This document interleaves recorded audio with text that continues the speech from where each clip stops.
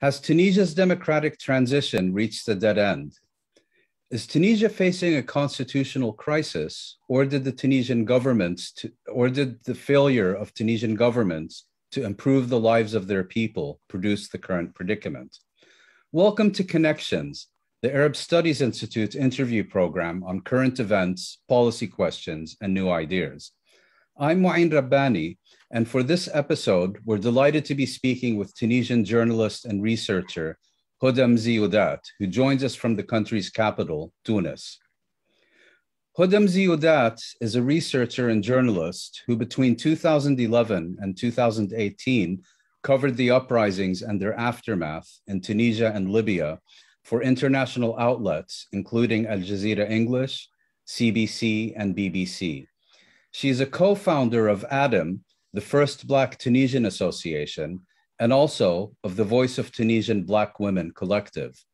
She has published widely on both Tunisia and Libya, including for the Brookings Institution and the Carnegie Endowment. Houda Mzioudet, it's a real pleasure to have you on the program. Thank you, Mouin, for having me. Thank you. Perhaps we can start with an overview of the most recent developments. Basically, who did what and why, and what is the significance of this moment for Tunisia? Well, on the Republic Day on July 25th, at night, Kais Saied, Tunisian president, decided to dismiss his prime minister, Hichem Mechichi, and his government. He also froze the activities of the Tunisian parliament by activating Article 80. He lifted the immunity of the MPs and used his discretionary powers to do that, given that Article 80 has its own interpretations over what would allow him to do to take some measures, especially in exceptional circumstances. Some of those circumstances are the fact that the country was facing an imminent threat or danger that was deemed essential for the head of the government, of the executive, to take his decision. This decision usually had to be taken in consultation with other heads of the executive, i.e. the Speaker of the Parliament and the Prime Minister. But that didn't happen. So it made people at the time wonder what made Saied, take that decision without consulting with them, even if there were some rumors that, that was the case, but, this remains quite, vague until now. So the reasons, again, for him taking this decision is because the Tunisian parliament has failed, to keep some kind of decorum. We have seen, unfortunately, scenes of violence committed against, some MPs, mainly female MPs, from some parliamentarians who are linked, to the ruling party of Islamist Nahda, particularly from Tilaf al-Karama, who are, in some ways, the more also another conservative political party or coalition party.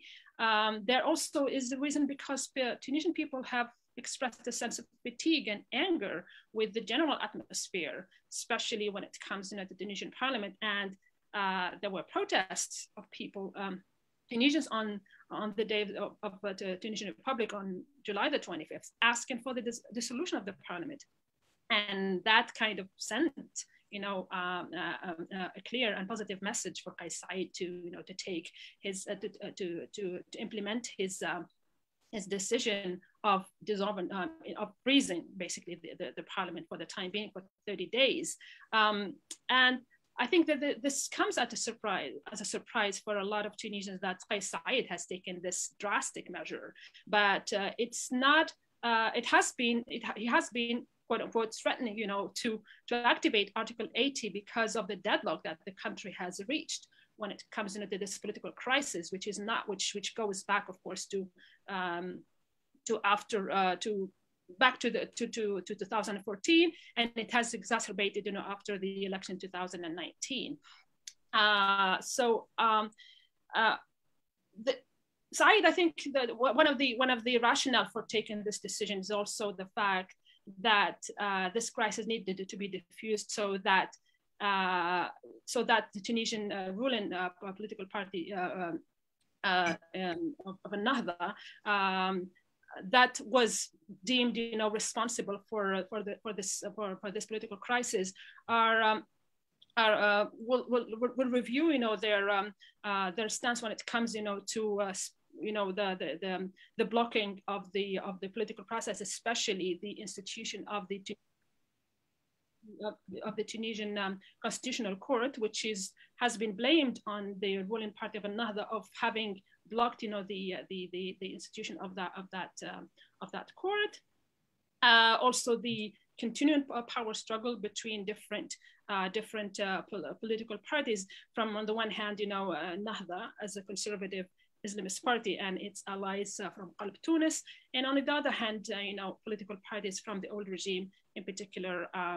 That the one that is headed by Abir Moussi, who represents the Desturian party, which is a successor party from the regime of Bourguiba Ben Ali. And so this political wrangling between different political parties has made things almost untenable for Kais Saied, and not also him, but also for the Tunisian population that's so in this deadlock, a big threat, to the security of the country. And he decided, of course, to take that drastic measure and froze the parliament for 30 days. Of course, that decision was not met by some Tunisians, especially experts in constitutional law, who thought that that was considered as a coup, and so the term has been used over and over again, and people were wondering, is this a coup? Is this a autogolpe? Is this another? Is this president trying to make the country enter into another political crisis? So all these issues of what type of decision, the type of decision that Saied has taken, made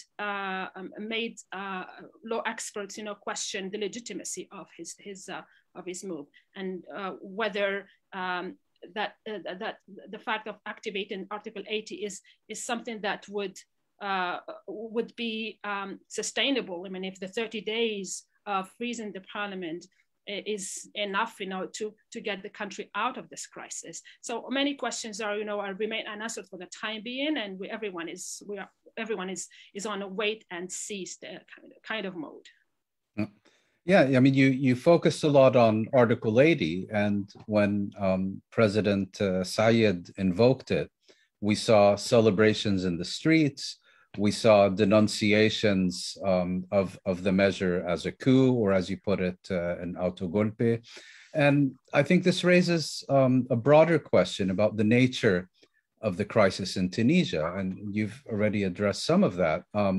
Should we see it primarily as a power struggle between competing political forces, and particularly between the Islamist Ennahda party, which has had a parliamentary majority, or has been the largest party in Tunis during the past decade, between Ennahda and its various opponents? Do you find the comparisons that some are making between Tunisia and Egypt convincing? Or should we interpret recent events as the outcome of a deeper malaise afflicting Tunisia and the Tunisian state in recent years? Well, definitely, the current crisis is a power struggle between different, political parties or political alliances. On the one hand, between Tunisian Islamists and their allies.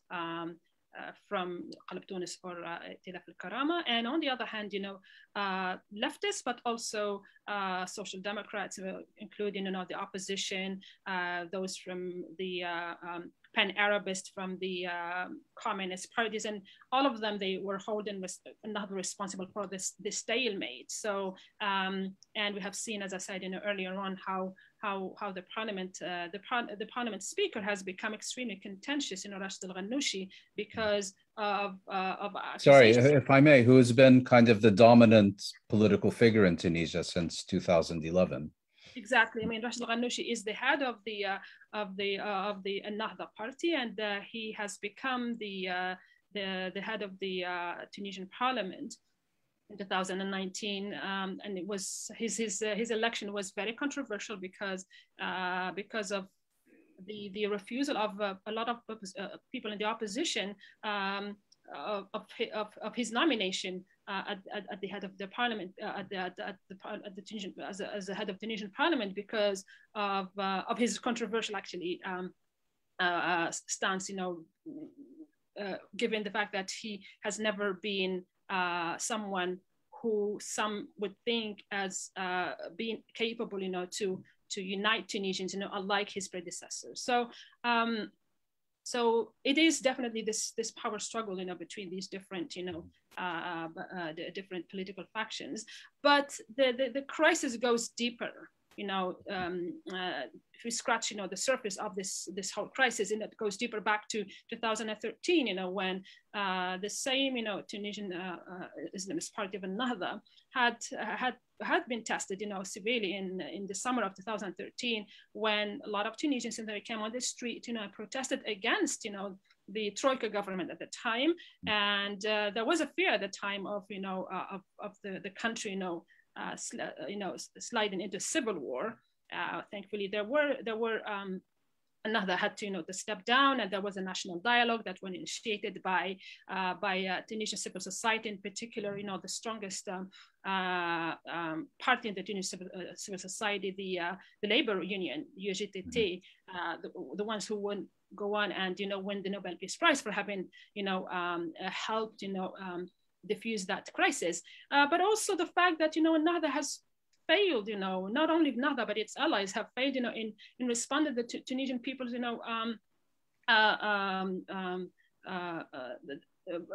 to their expectations from the Tunisian revolution, of dignity, of solving socioeconomic issues, finding jobs. The country is in a big crisis ever since, especially with the rise of unemployment, and again, what happens in July the 25th, was the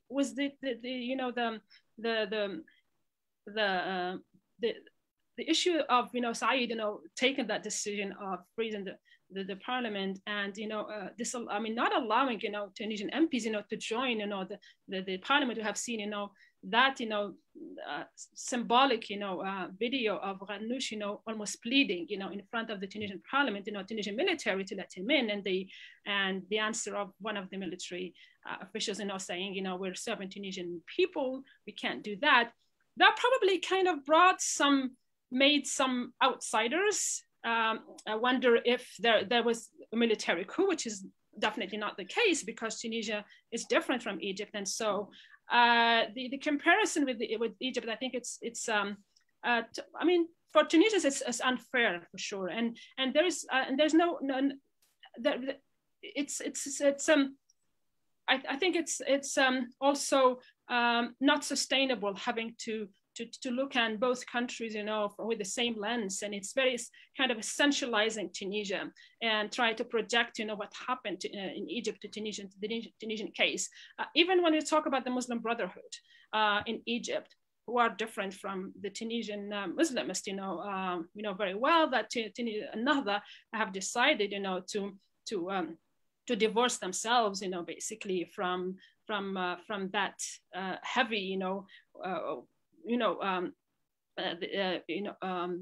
connection or the control that they have, that usually the Muslim Brotherhood has got on different, political factions across the Arab world, and try to look more like this modern Muslim Democrats, quote unquote, as they call themselves, and try to make themselves feel closer to the Turkish model of AK Party, of Erdogan. So the Egyptian comparison is, I think that's unfair. And if I may, it's perhaps two other differences are also that the Ennahda did not seek to monopolize political power the way that the Muslim Brotherhood in Egypt did between 2011 and 2013.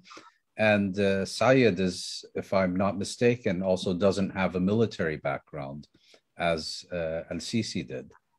Absolutely. I mean, Saied is an outsider. I mean, he's some kind of, let's call it, some people would call it, intellectual populist, not in not in the same vein as Trump or Orban of Hungary or Bolsonaro, but someone who's specific and special. And being from outside, I mean, being an outsider, that's what made him appealing to Tunisians. Now, when it comes to the Tunisian Islamists, the fact that they didn't seek to monopolize and go into a violent confrontation, whether with security forces, because in Tunisia, security forces they have more relevance when it comes, to political power than the Tunisian army. The Tunisian army has always been historically very neutral. They have never had any political role to play whatsoever. I have to disagree, though, that they didn't try to monopolize the political scene. I think not that they tried to manipulate things, in a way that they didn't appear to monopolize in the political scene, but then they were able, to capitalize on what has become known as the consensus politics, by aligning themselves, with firstly in 2011 and 13 with other quote unquote secular parties from Takatul and from CPR, which is the party of former President Moussa Marzouki, and it ended up in a total failure that those political parties have almost lost any credibility because they were aligned with unpopular an unpopular party like Ennahda with, let's say, the more secular factions of the Tunisian population.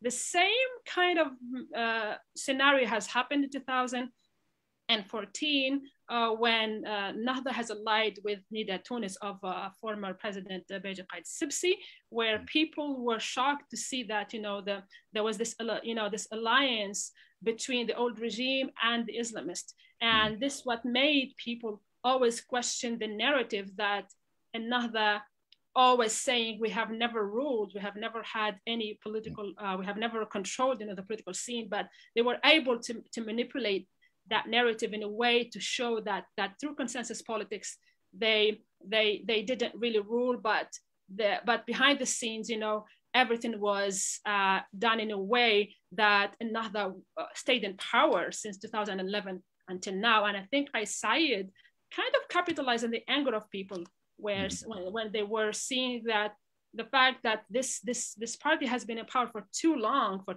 a decade, and nothing has changed, there needs to be a way to get rid of them, quote unquote.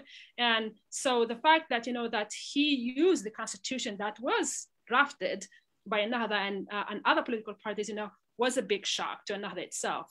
That that even they tried to negotiate before the July the 25th decision of Kais Saied to try and find a way through this political deadlock by asking for early legislative elections, which was refused, of course, by Saied. And so that kind of made people realize that Ennahda's maybe days are numbered, ever since. But again, we have to wait and see what will happen in the next few days and weeks. Right.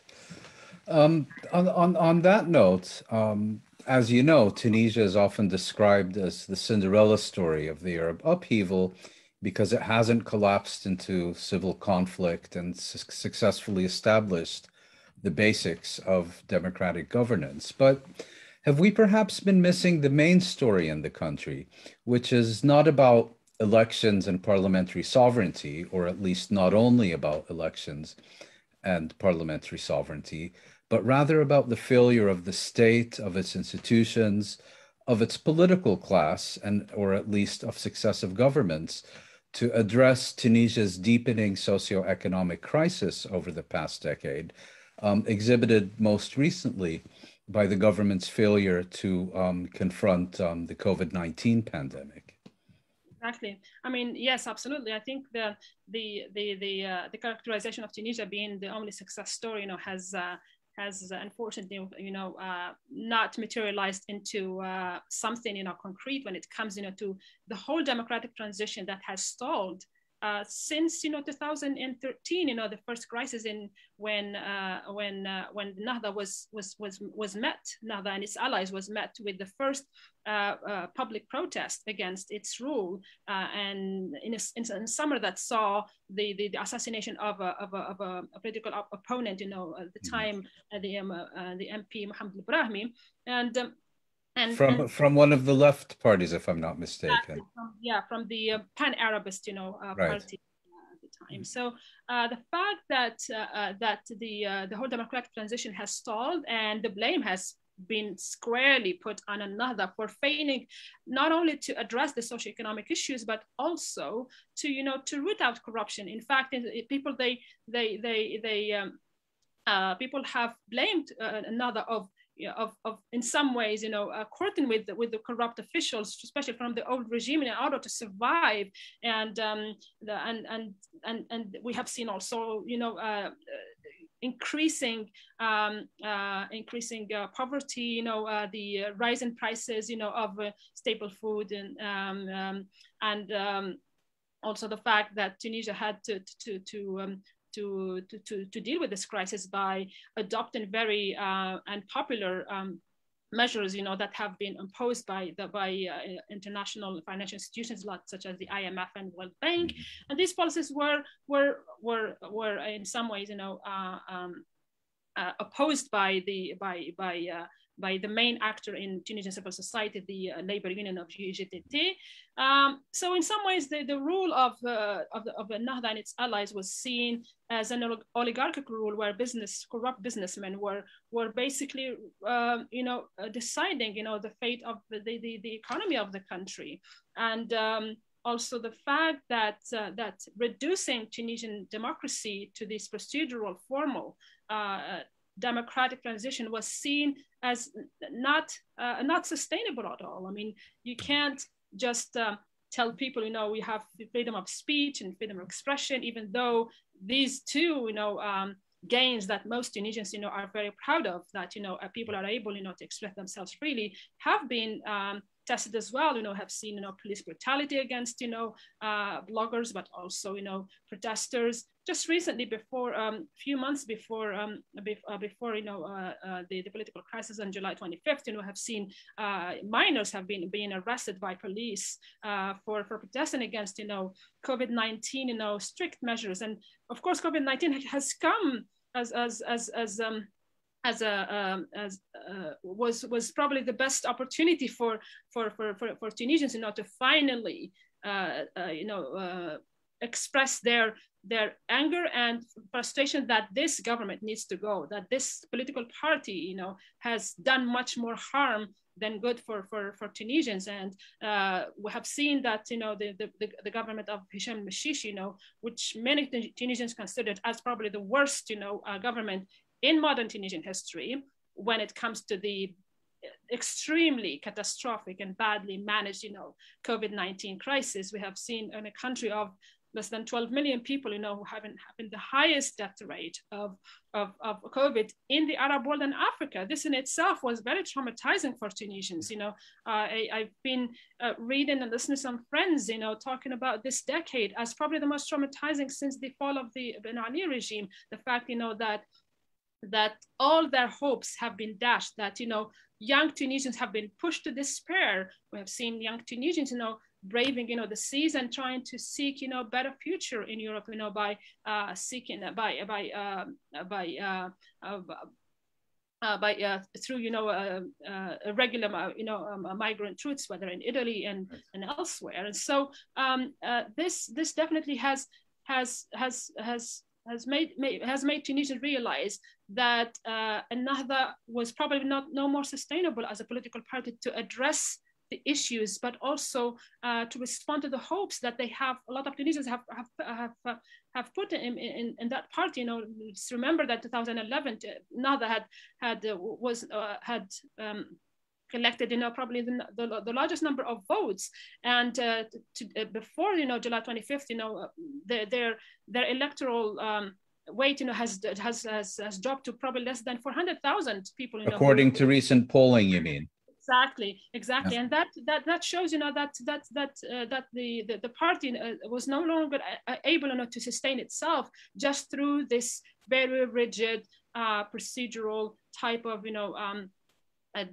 democratic, transition where democracy is only seen from this very narrow lens of, winning elections and preserving some kind of normalcy when it comes, to having, a functional parliament. Unfortunately, the parliament was no longer functioning. It has become a scene of dysfunctional system that pushed, Saied, to finally, decide, that this thing needs to end.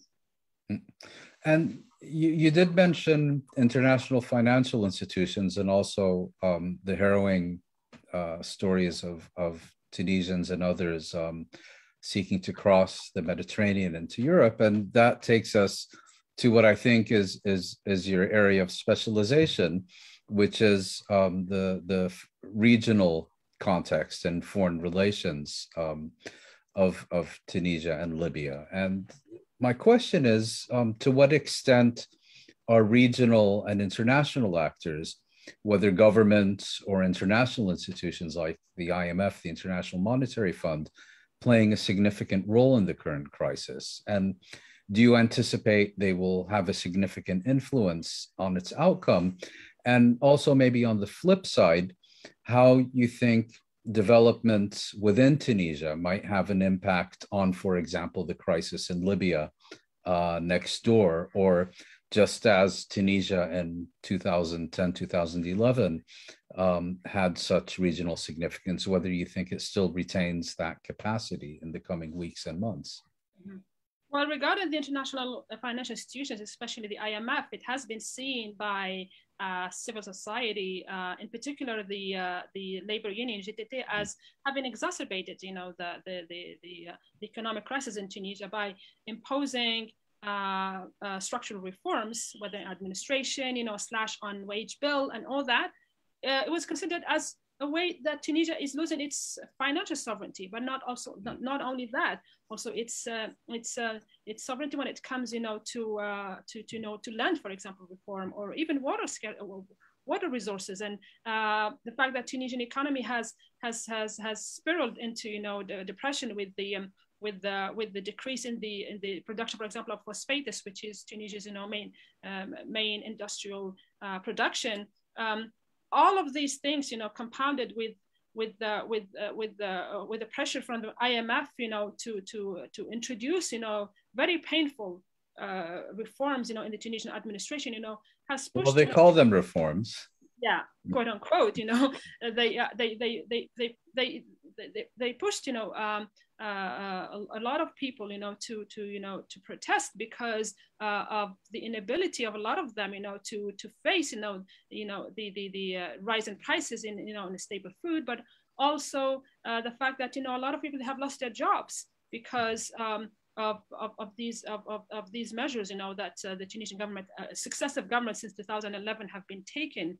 And so that will be the biggest challenge for Kais Saied, how these neoliberal economic choices that do not date back actually to 2011, actually they date back even further. I mean, to the 1980s, I believe. Exactly. I mean, to Ben Ali, and so that will become, the strongest, challenge, for Saied and his upcoming government, And if I may ask, has he taken a position on these issues, whether in terms of committing to implement the IMF program or opposition to it? Do we know what his views are on this issue?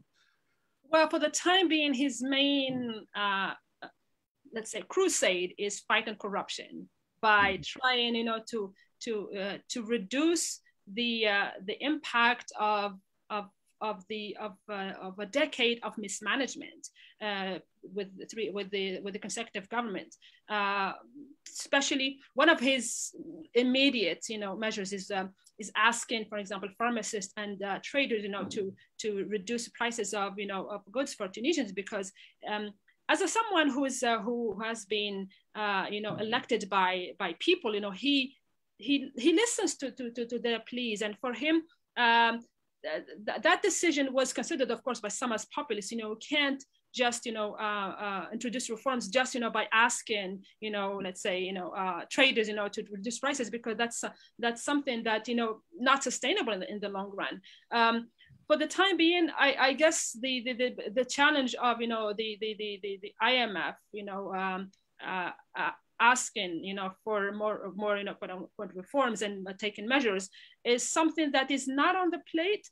The fact that maybe that he chose just a few hours ago Prime Minister, who is the current head of the Tunisian Central Bank, who is an economist who's got very good connections with international institutions. Especially, he worked he was actually the Libya representative of the World Bank a few years ago. Probably that would change the way he would approach, these institutional financial institutions, but it all remains very unclear, but also unpredictable. Kais Saied remains someone who's very enigmatic. He can change his mind, especially when it comes, to these, to addressing, those challenges of, especially the bailouts from the IMF in particular. Yeah, and on constitutional law as well, it seems. Absolutely, yeah. Well, that's another issue that he probably he handles very well, and he was able, to kind of exercise some kind of pain, in his political opponents, in particular Nahda, which in some ways, made the Nahda, main officials, go wild, that what he was doing is a coup that against, the legitimacy of the parliament, and but again, things, remain for the time being unsolved, and we don't know. Maybe things will I mean, this crisis will be diffused. It's fluid. Yeah.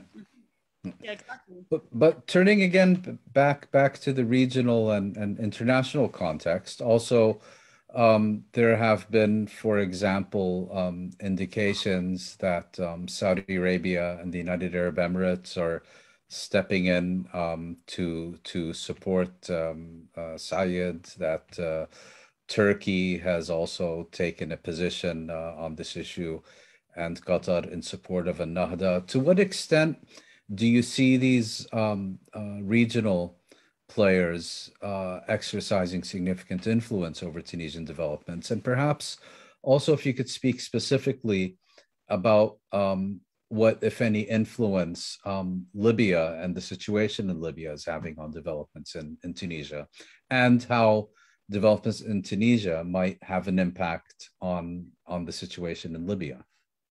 Well, I have to say that these regional actors, whether from the UAE and co-camp and versus Qatar and co-camp, have always had, a strong impact on post-Ben Ali Tunisia, through their support from the Islamist Nahda party, from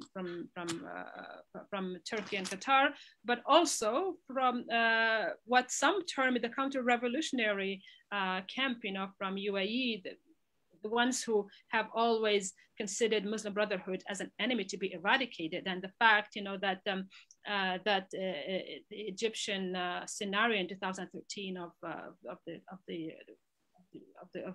Sisi coup has succeeded, made a lot of people question what happened in July 25th as another UAE, maneuver to destabilize Tunisia. I'm talking about, the people who consider, or the camp that considers, what happened July 25th, coup. I have to say, just for the sake of being fair, that not only Islamists and Nahda, consider what happened July 25th as a coup, but also other, some opposition parties, including, from the parties such as, Hamami's, the pan-Arabist party, and the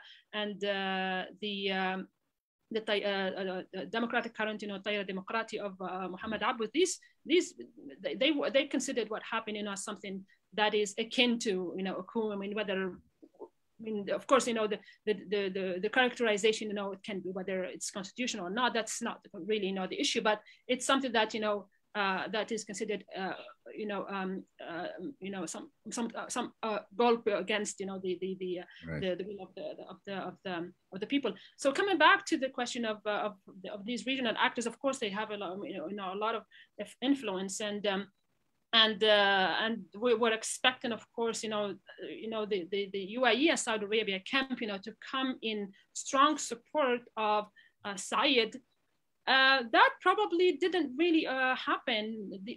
I think there was a surprise. There was an expectation that they would that there would be use of terms such as eradicating Muslim Brotherhood, and finally Tunisia is free from these from these terrorists, quote unquote, especially when we hear some of those rhetoric coming from media that is related to this camp. But the tone was more moderate, including from Sisi and of Egypt, even though he sent a message to Saied supporting his decision and he sent his foreign minister, I believe, as well. Yes, his foreign minister came and had a discussion with Saied, but that was done in consultation with Algeria. Let's remember that Algeria has its stance towards Tunisia has always been strong when it comes, to try and play as as a mediator when it comes, for example, to, let's say, to the Libyan question. And Algerian regime has never been doesn't have this enmity towards Muslim Brotherhood or Islamists in general. And so that in some ways the consultation between the Egyptian counterpart and the Algerians produce some kind of moderate tone where it's neither supporting in fact that not supporting the eradication of, quote unquote, of Muslim Brotherhood as some would have hoped for an Egyptian scenario, nor embracing the narrative that this was a coup. So the moderate stance when it comes to what happened in Tunisia is all about legitimacy, including Saudi Arabia and UAE. For them, what happened, what matters the most is stability of the country, and the democratic process goes on as expected from Tunisians. Same tone you have seen it. We were the Americans being careful not to use the term coup, so because again it shows that all of those actors trying to harmonize their discourse so that it doesn't slip into some war of words between those who support Saied and those who do not. Yeah. Now for the camp of Qatar wasn't very vocal when it comes to them. It was primarily Turkey, I believe. Turkey, I have to say, their position was quite strong at the beginning, with I think the spokesman from the Ministry of Foreign Affairs calling this a coup, and by invoking some kind of traumatizing episodes of historical coups that happened in Turkey, and that's something about, I think, a mischaracterization from that person, because Turkish army is not Tunisian army, and so the both histories of both armies they very different. Yeah. Very different, exactly. Now their tone has been has been moderated ever since, and they still call it a coup. What happened July the 25th, but all of them, they agree, and that all of these parts, they agree and try to harmonize their position that what matters is that they listen to the will of the Tunisian people. And we have seen Tunisian people, they are supporting overwhelmingly Saied with his decision of freezing the parliament, even if a lot of them, they wanted the total dissolution of the parliament. But Saied was smart enough not to go into this very extreme position and freezing of the parliament for 30 days. was a way to suck the anger of the people. And so the fact that he in the recent polls, he enjoyed 87% of support with his decision to do that.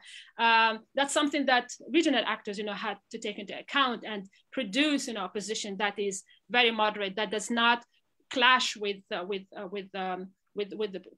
Tunisian, sovereignty, but also the fact that what happened, as I said, in Egypt should not be considered, should not be projected in Tunisia, because it will exacerbate even more rivalries, but also embolden some regional factions who are still intent on eradicating the Muslim Brotherhood. And now I come to Libya here, which whose specific case and strong relationship between not only Tunisian people and Libyan people, given historical ties, but also socioeconomic ties, given the fact that Tunisian economy is to depend on Libyan economy before the uprising in 2011 against Gaddafi. But the fact that the country has gone into an open civil war and then a proxy war, whereby all of these actors are taking part from the one side. You're talking about Libya now, of course. Yeah, exactly. From the one side, Turkey and its allies, supporting, the Islamist factions in Western Libya, and Western Libya is contiguous with Tunisia. And so there was a fear when Saied decided, to freeze the parliament on the Libyan counterpart, that will affect their position, given the fact that their enemy, or their ideological enemy in the east, in Cyrenaica, presented by the head of the Libyan National Army, General Khalifa Haftar, who is a staunch supporter of Egyptian President Sisi, but also someone who vowed, to eradicate Muslim Brotherhood. And so that existential threat of someone like Haftar will affect Libyan Islamists, strongly. And what happened in Tunisia, especially with the Tunisian Nahda being seen, as totally, humiliated when their head of the head of the party, but also the symbolic, head of the parliament, no longer, enjoys, that international, respect that he used to have, right now, Ghannouchi was recently, admitted to hospital because of some, kind of complications, but also the fact that, that there was he was also playing a big role, Ghannouchi, in the reconciliation between, different Libyan factions. Now he's no longer, relevant to the Tunisian. His stature has diminished. Exactly. And so that will represent a danger enough for the Libyan, for at least for Libya right now, a country that has recently reached some kind of truce between both factions, whether in the east under General Haftar, and in the west with the new United Nations Government of National Accord. Libyan political dialogue, and they're going to have elections at the end of the year, and the fact that also Saif al-Islam al-Gaddafi wants to be part of this whole process will definitely affect the future of the Libyan Islamists, given that they no longer enjoy the support of the Tunisian counterparts. I guess probably Algeria would chime in and try to kind of probably play a mediator between these different parties, but again, things are so unpredictable right now. We have to wait and see after what happens after 30 days. Maybe things will change regarding side decision regarding the parliament and the future of Ennahda, whether Ennahda is going to be the same Ennahda before July the 25th, or there will be some kind of restructuring or reorganization within the party itself, and try to present themselves again maybe as less dependent on the decisions of Ghannouchi, who has been there since 1981. And so I guess a lot of stakes are there to see how the future of Ennahda, how it will affect that of the Libyan, whether Libya or other regional actors. Well, you mentioned unpredictability, but nevertheless, I would like to ask you, looking forward, what's your prognosis about where Tunisia is heading in the coming weeks and months? And specifically, what do you think are the main issues that we should be keeping an eye on as an indicator of how things might be developing? Is it, for example, what the presidency decides to do at the conclusion of the initial 30-day suspension? Is it policy responses from Ennahda? Is it regional factors? What do you think are the main indicators that would help us understand where Tunisia is heading? Well, I guess, for the time being, there's a lot of pushback from Tunisian civil society organizations, but also Tunisian political opposition, asking for a clear roadmap. What is ahead? What is Kais Saied, is preparing for things to come, to come soon. Just a few hours ago, one of the political parties, that had an alliance with the Ennahda back 2011, and Takatul has asked, for holding early legislative elections. Some people, of course, they are endorsing this, but some others, they see it as unrealistic. It can't, organize elections given the current health circumstances, but also the short time, how this is going to be sustainable. But that's one thing. So a clear roadmap of what will Saied do in the next few weeks and months. Regarding there's a lot of also pressure on him from civil society organizations, including, for instance, the human rights organizations, whether women organizations, but also Tunisian Journalists Union. Let's remember that, unfortunately, recently, Al Jazeera was forced to shut down its offices by some security forces, and that was condemned by the Tunisian Journalists Union. So there's a fear, of course, and worries from sections of Tunisian civil society regarding, the gains of Tunisian revolution, freedom of expression, but also civil liberties. So that will be the biggest challenge, that that Saied, needs to engage into serious conversation about that. So far he has met with these actors, but again, things remain unclear for the time being, because Saied, he tends sometimes to rehearse sometimes his decisions. That's why I feel that sometimes he might change, his mind regarding, going ahead with his war. He used the term war against, corruption and all these. Sometimes he talks about these enemies or actors, who are trying, to hijack the whole process. I mean, it's beautiful rhetoric for average Tunisian, to consume, but on the ground, how is he going to implement these things, given the biggest challenge that faces him when it comes to the economy, but also social unrest. He was able, of course, in a matter of week, to suck the anger of Tunisians, but for how long? I mean, the euphoria will die down one day, and people will find themselves again, unemployed, without jobs. Well, even though I have to say things are going slightly better when it comes, to COVID-19.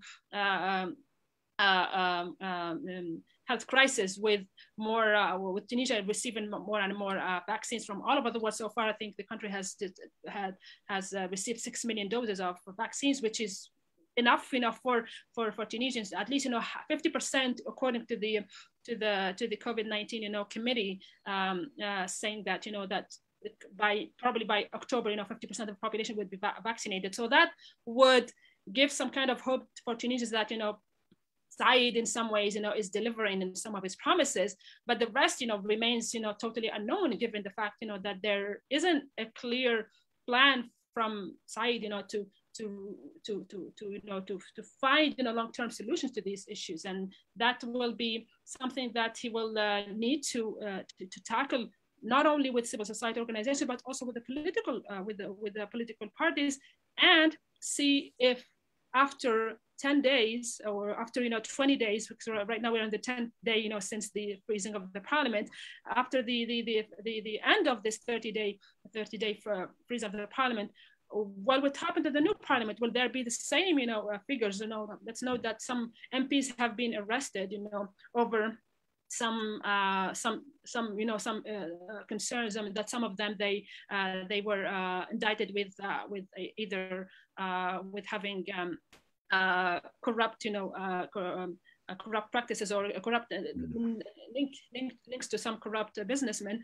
The fact that that he was given this list of 460 businessmen who are corrupt kind of gives people hope that he's doing something to kind of in his war against corruption. But what will happen after all of these people who have been arrested, will there be some kind of sustainable solution to the political crisis going beyond the populist playbook? Exactly. And I personally doubt it, but I mean, I wish him that he would be able to deliver what people have been asking him. But for the time being, again, most Tunisians, all they care about, not about these civil liberties, but mainly the immediate needs. Right. That the economic situation will if it improves, then I guess Saied probably will have won at least one of his bets, that corruption will at least be reduced. I mean, because I doubt that it will be eradicated. Yeah. So that remains the main challenge. How he will address what the people have what he promised the people, and what people almost blindly supported him, that he will bring some kind of change because he's someone who's seen as clean, as someone who has never done any politics, and someone who's very trustworthy. And how the other, as I say, political parties will react, in particular the Tunisian Islamists, because they still remain a power to be reckoned with. I mean, Nahda is not finished, as some people would think, and so how he's going to deal with them, that's something that will remain open for questions in the next few days and months. Right. Finally, if I can ask you, you're a co-founder of both Adam and the Voice of Tunisian Black Women Collective. Could you perhaps take a few minutes just to give us an indication of what the agenda of these organizations is, and what are the main challenges that they're seeking to deal with? Well, one of the gains of the Tunisian Revolution is that Black Tunisians, finally come out of the dark and have become they have become some kind of reality to most Tunisians. The fact that that they had to use the Tunisian Tunisian Revolution as when it comes to seeking rights for as a minority group that has been oppressed for a long time, and they have been invisible from either political scene but also from the public space. The fact that Tunisia remains the only country in the region where there was a law that was passed in 2018 to criminalize racial discrimination was the fruit of these two organizations, in particular Adam, but also other organizations, that have been pushing Tunisian legislature to pass a law that will prevent any type of attack, be it physical or even moral, against people of African descent, but also Black Tunisians who a lot of them, they are the product of the trans-Saharan slave trade, and the fact that the marginalization of this population since the independence of Tunisia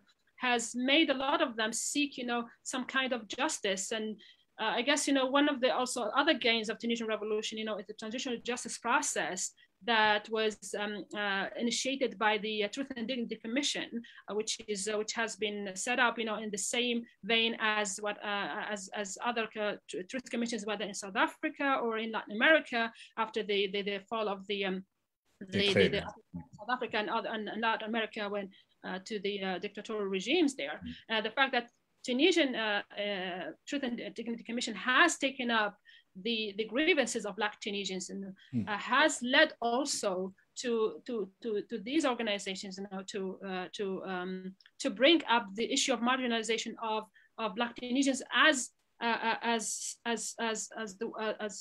minority group, but also that the fact that most Black Tunisians, they live in the areas where there, in the south of the country, where marginalization still, economic and social marginalization still continues. And this is where a lot of social unrest, from marginalized groups, whether from Sidi Bouzid or from other small, areas in Mednin and Tatawin, where you have a strong, Black presence, made these civil society groups, come out and try to bring the issue of anti-Black racism. And let's, I think the fact, that what happened last year with the death of George Floyd has brought also the issue. It's a big taboo, of course, in Tunisia and across the Arab world. The anti-Black racism remains something that is not discussed, but is widely discussed, of course, in the West as a big issue when it comes to the marginalization. So I guess democracy, in some ways, allowed these minority groups, to come out of the dark and ask for the same rights as their non-Black, counterparts. I mean, for example, I can talk about, for example, the fight for example, the LGBTQ community in Tunisia to recognize, that there is discrimination against them. That's something that a lot of Tunisians are not willing, to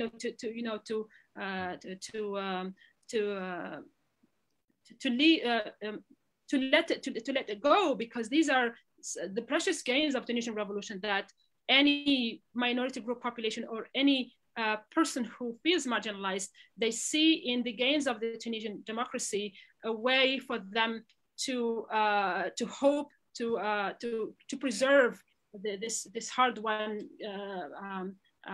rights that no other country in the region is able to gain, because of how repressive the regimes are there. Whereas this glimmer of hope, of fresh air that Tunisian revolution has brought, made these minority groups capitalize on these democratic gains. But it's fascinating that you're putting this in the context not only of changes within Tunisia as a result of the changes that you've had there in the past decade, but also that the brutal murder of George Floyd in the United States is having a global impact beyond just the United States and Western Europe. Yeah, absolutely. I mean, it's something. It's the only country where there had been protests against the brutal murder of George Floyd was Tunisia, and Palestine. Of course, there were people who were having these graffitis of George Floyd in the murals. But apart from that, no other country in the region has felt that murder kind of affected them, because it doesn't have that symbolism, and because of the issue of race being totally swept under the carpet, whether from Tunisia, from other Arab countries, civil society organizations. That being said, I guess the Tunisian example, quote unquote, of having, this vibrant civil society has sent shockwaves, to other Arab countries. I mean, I'm including countries like Morocco, where the issue of racism has been brought to the surface. But, having, strong legislation, that will legislate on racism, Tunisia remains the only exception there. But that's thanks, to the democracy that and the fact that the fight for these civil liberties that Tunisians are not willing, to lose, even if there are fears that Kais Saied, might turn, autocratic at some point. I remain hopeful, that these hardly won gains will not be lost anytime soon. Well, and hopefully here too, Tunisia will be a pioneer rather than an exception. Houda Mzioudet, thank you so much for joining us and sharing your knowledge and insights about Tunisia with us on Connections. Thank you once again. Thank you, Mouin, for having me, and thank you for this opportunity to partake, at least some of what I consider what will come ahead, for the Tunisian modern democracy, which I still believe that it will survive the test of times. And we hope you're right. Thank you once again. Thank you, Mouin. Thank you.